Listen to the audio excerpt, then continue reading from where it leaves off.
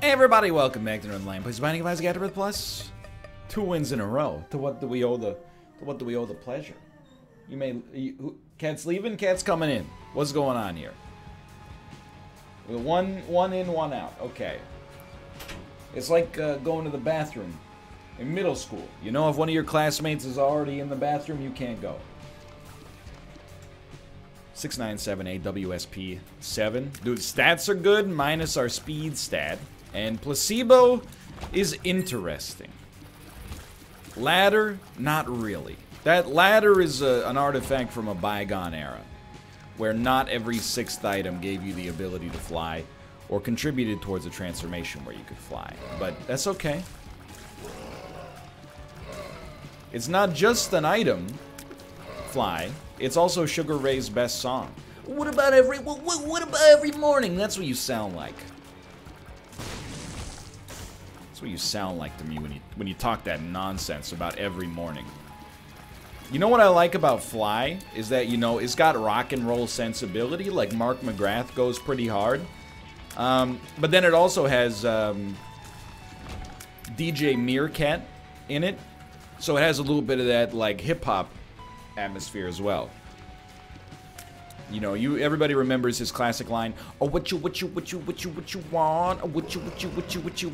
want?" Classic song, dude. Really a great melding. 2 different genres.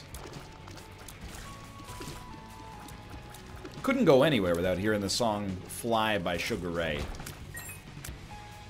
Really between the years of like 1998 and 2003.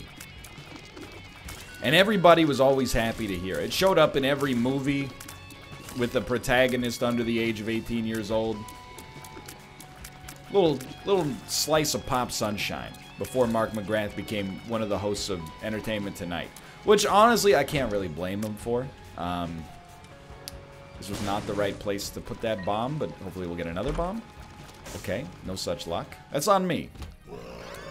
Big chubby. Big tuna. Bomb, please. Why not take Samson's chain at least, but... You know, it's one of those jobs, I don't think you can be mad at somebody for taking a job at Entertainment Tonight, you know? It's like the most stable job in the history of planet Earth. It has to be, right? I mean, I don't. That's not to say that Entertainment Tonight, you know, couldn't go off the air at some point, but literally, I mean, you're probably getting paid, maybe not 7 figures, but you're getting paid 6 figures to just go like, you wouldn't believe what happened to F. Murray Abraham today. It's a dream come true. I'm not saying it's that fulfilling, but at the same time, what is, you know, you work an honest day, you get an honest wage. Regardless. This is one of the few times, like, you ask me what I want from this boss, I'm like, dude, matchbook wouldn't be so bad. We could get a lot of momentum off of a single bomb right now. Come on, Big Tuna. He's done it. Wooden spoon. I think we're just gonna leave. It is unfortunate, but I am happy to have a speed upgrade. Nonetheless, definitely not going to touch that yet. And there's a good opportunity to use a bomb. Again, if we get the opportunity. Anyway. I haven't had a marathon Isaac day in a while. This is, you know, this is my 3rd episode recorded today. I mean, it's not really a marathon, but with so many series on the go, we've really, I say we, but like, you know... Northernlion Incorporated is not a one-man operation, but most of the day-to-day duties are handled by a single entity. That would be me. But, I think we'll go back for this one first. You know, with so many series on the go, kind of like always we've had a day where one series has been a little bit behind some of the other ones. So, you know, rarely has that been Isaac. Now I got a chance to actually bust out some extended Isaac gameplay, and I gotta tell you, Feels pretty good to get back in the groove. Maybe that was my problem, you know? I found pills. Sometimes, you know, it's like, trying to think of a good example, you know? I'm trying to think of an example that is not just working out. But if, you know, if you were really, oh no, what have I done? But also, that's not that bad. Big Tuna picking up the scraps. You know, if you were like used to doing like an hour-long workout, and I was like, okay, today, all you got time to do is like, you know, 20 push-ups. You might be like, if I can only do 20 push-ups, it's not even worth doing it at all. Sometimes that's how I feel about videos, you know? Oh, we'll give it a shot. You know, you don't hit peak performance on episode 1 of the day all the time. Sometimes you gotta fall into like a little bit of a routine. You gotta dig out that groove. I'm hoping that's what's happening right here. Although, to be honest, on the 2 runs we've won today, we haven't really had to play very well. The flip side of that is on the runs where we lost, we didn't have to play badly. So I don't really... It doesn't strike me as a situation where I should apologize that much.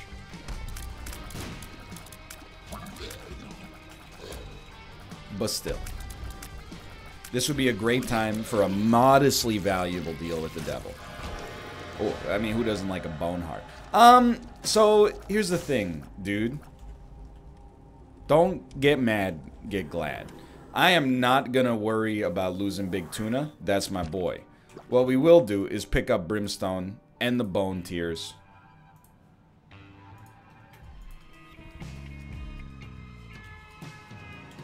Feel pretty good about it.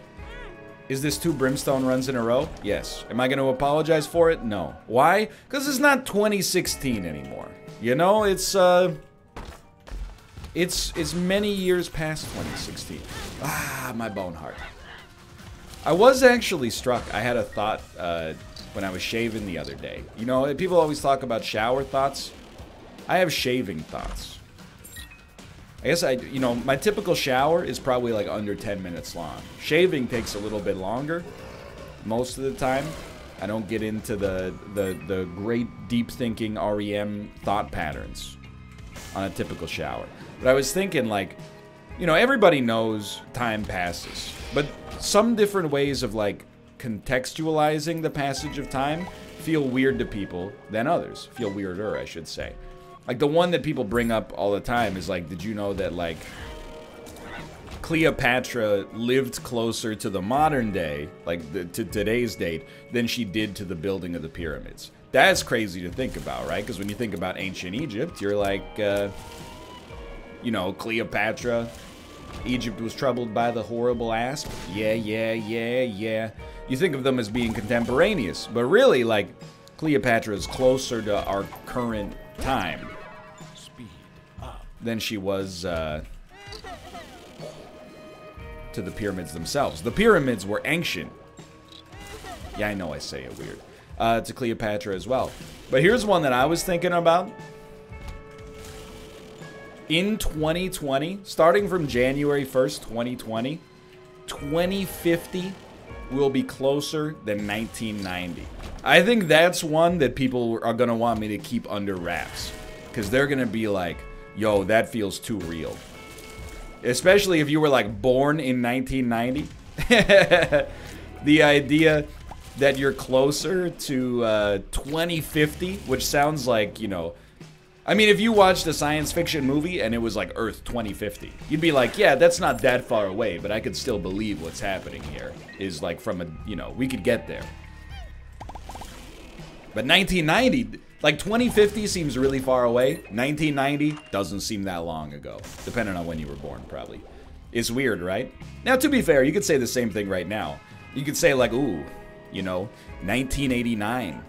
Or the 2049 is closer than 1989. That's true, but like, you know, it doesn't sound as good. The right time to unleash it is on an even number, you know, like at the turn of a decade. It is crazy, you know, it's crazy for me to think that in the you know, next year, be closer to 2050 than 1990. Like, when I watch a movie and it takes place in the 1990s, I'm like, this is the current day. Even though it's definitely not.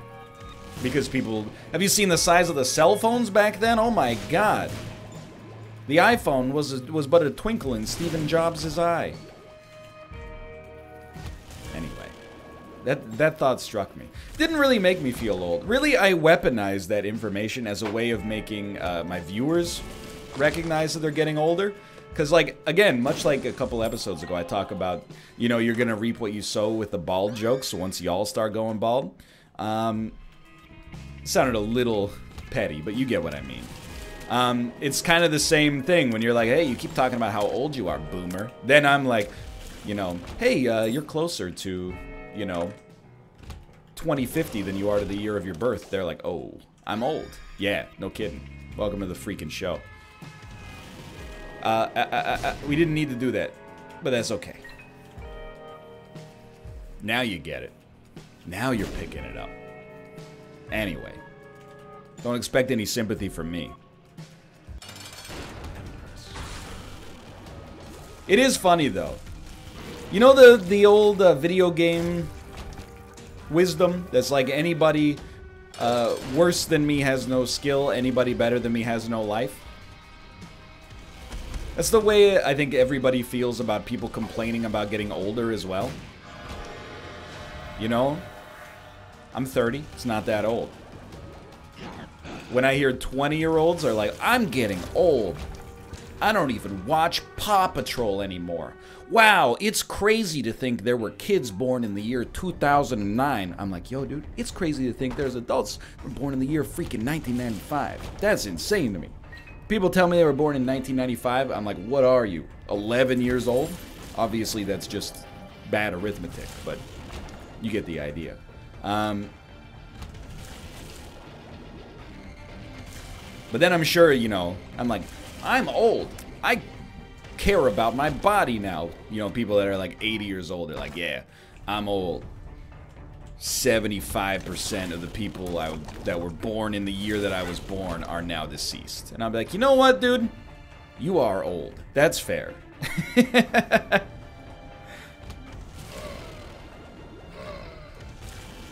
don't know. When does that stop, though? You know?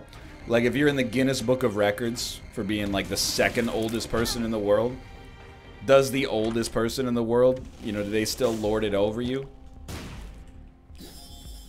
You know, I've lost 4 of my senses. This bit's getting a little bit macabre, just for the record. I've lost 4 of my senses. I'm old. And then the oldest person in the world is like, wham. All I hear is, I still have the ability to smell. Quit complaining, you dang centurion. That's the term for somebody born at the dawn of the 20th century. In my head. Anyway, I don't know, man. It's just a passage of time. Let's peep it. Ooh. I think we like it. We were gonna get a deal with the devil anyway, but like, you know. Why not? What do we need? Well, ooh, that's so bad though. I'm a little surprised we haven't seen a single pill, but to be honest, I probably would not even take advantage of a pill were one to show up with our relatively low amount of HP right now. I think we just really want to buy as many spirit hearts as possible when they show up, or maybe get some HP from this boss. Obviously, like, from a damage and, well, everything but HP standpoint, we're loving life.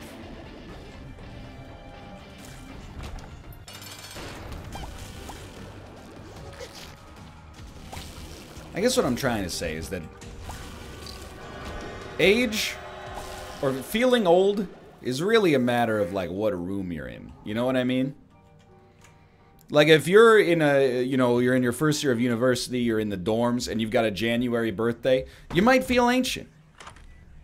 But if you're 55 years old and retired, you probably feel pretty spry, you know?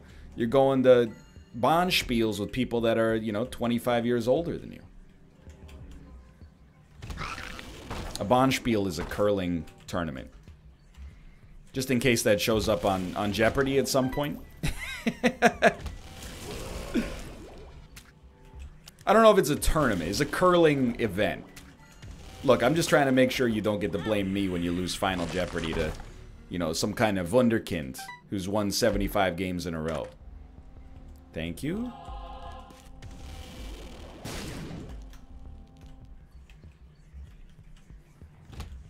It is weird, though. I've always felt young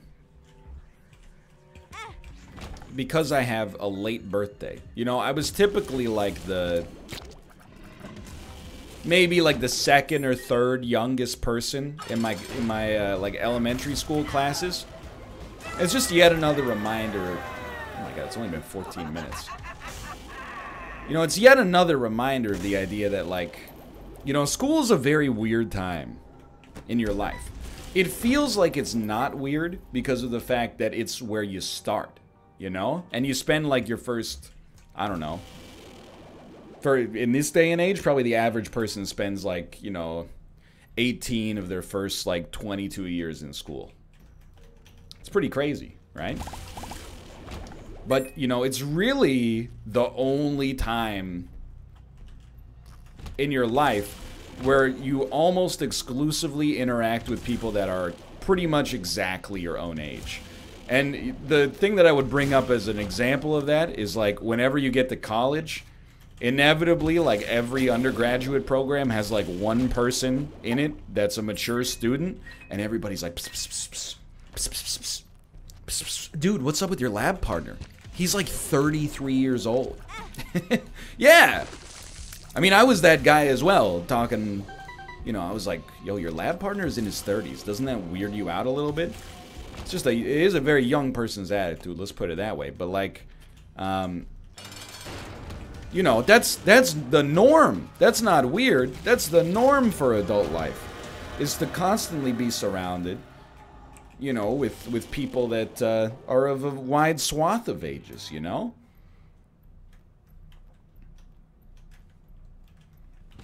I'm now realizing that I've accidentally constructed a bubble where basically I'm surrounded by people my own age at all times. It's the first time I've had this realization. You know, I was in school, like, my whole youth life, and then I went to teach English in Korea, a job predominantly staffed by people, you know, under the age of 30, which I also was, temporarily. And then I became a YouTuber slash Twitch streamer, and you might have noticed not a whole lot of 50, 60-year-old Twitch streamers. There are some, but the thing is, do you want to know the reason that streamers are typically around my age or younger? That's because streaming became viable as a hobby slash career. This is my opinion. I don't want to ruffle any feathers, but this will. Streaming became a viable job slash career path around the time that people my age were early adults. You know, young adults, I should say. Young adults don't always have a ton of responsibility. You know, they don't always have an established career trajectory. And oftentimes they have a lot of free time to pursue something like that. I really think that's why you see, like, you know, you don't see that many, like, 45-year-old streamers. I think we just want this. You know, if you were a 45-year-old streamer right now, first off, kudos to you. You're fighting the good fight. And there's no, like, malice dripping from that at all, sincerely. Have we hit a single pill all run? Thank you. Thank you. Speed. Thanks again, but not as much this time. Obviously, we have taken a range down, I guess. But, you know, so you're 45. Let's say you're 45 in 2020. So you were born in 1975. In 2010, you were 35 years old. I'm realizing now we did the math in such an unnecessarily complicated fashion. You know, I'm getting up to that age myself. Where I'm like, dude, 35-year-olds have like literally like 100 times more responsibility than I had when I was 20. You know, try potentially pitching to a significant other, like, hey, honey, I know I've got a decent job right now that, you know, provides for us and our lifestyle, and, you know, maybe we have kids as well, and, you know, a mortgage that we can't back out of, but I'm just gonna, like, pursue making YouTube videos full-time and hope that it works out, you know? That's a tough sell. When I was 20, all I had to do was, like, I'd go to my job, you know, get paid, like, my daily rate, come home and be like... You know, saving money is easy.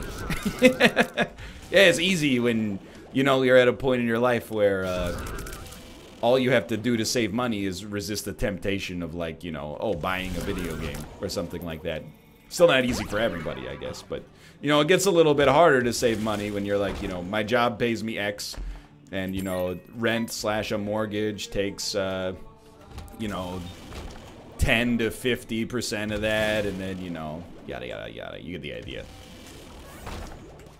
I'm still lucky to be insulated from most of that, for the record, but I'm just saying, there's a reason there's a huge cohort of people roughly around my age in this business, you know?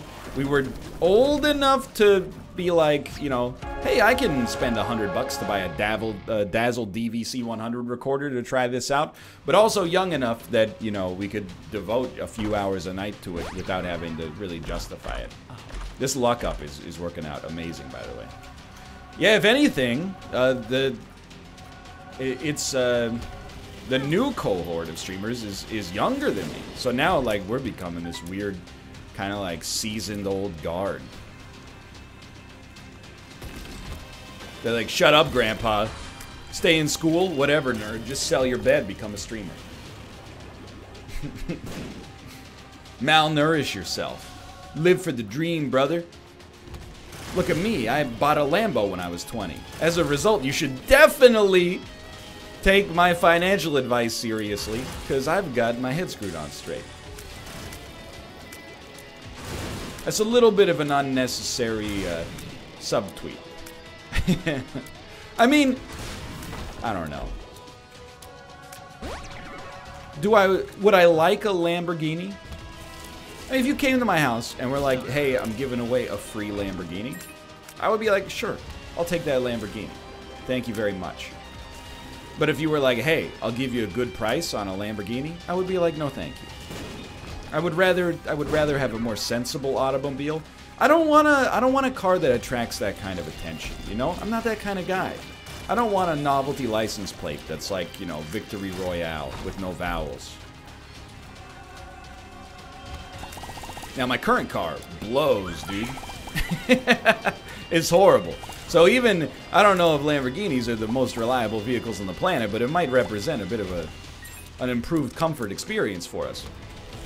But if you were like, hey, you know, we're giving out free Mazda 6s, I would be like, yo! I don't know why my voice did that. Wake up, wake up, wake up, wake up, yeah. Get up, yeah. Anyway. Dude, that was a great run. Very fast. Hope you enjoyed it. If you did, click the like button. It helps out a great deal. Of course, subscribe if you want to see more in the future. For now, though, thanks for watching, and I will see you next time. See ya!